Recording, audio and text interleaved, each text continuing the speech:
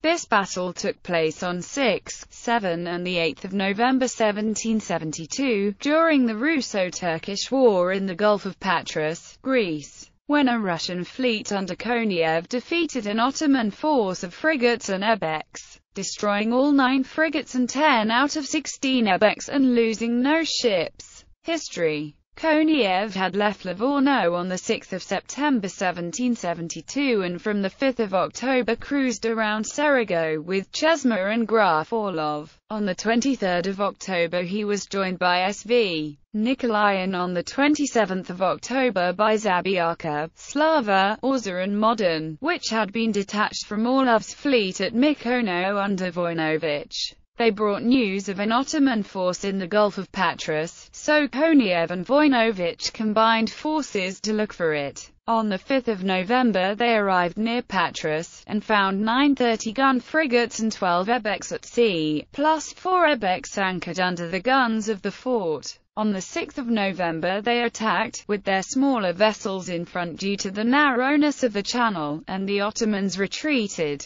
1 ebek ran aground and was destroyed by SV. Nikolai, Zabiaka and Modern. SV. Nikolai and Slava cut off a frigate and another ebek and forced him aground where they were abandoned, and then burnt by Orza. The remaining Ottomans took refuge under the fort. In the afternoon of 7 November, the Russians attacked again, standing back and forth along the Ottoman line to no great effect. On 8 November they anchored near the Ottoman line and attacked it around 11:30 am. By about 12 p.m. several Ottoman vessels were on fire and abandoned, and Konev weighed anchor and sent in the boats under protection of SV. Nikolai, Zabiaka and Slava to destroy or capture. 7 frigates and 8 ebeks were destroyed, the remaining frigate and 6 ebeks sailing further up the Gulf. The frigate soon ran aground and was destroyed by Slava. On 15 November Konev left for the Aegean Sea. Ships involved: Russia Chesma 80, Graf Orlov 66, Siverts.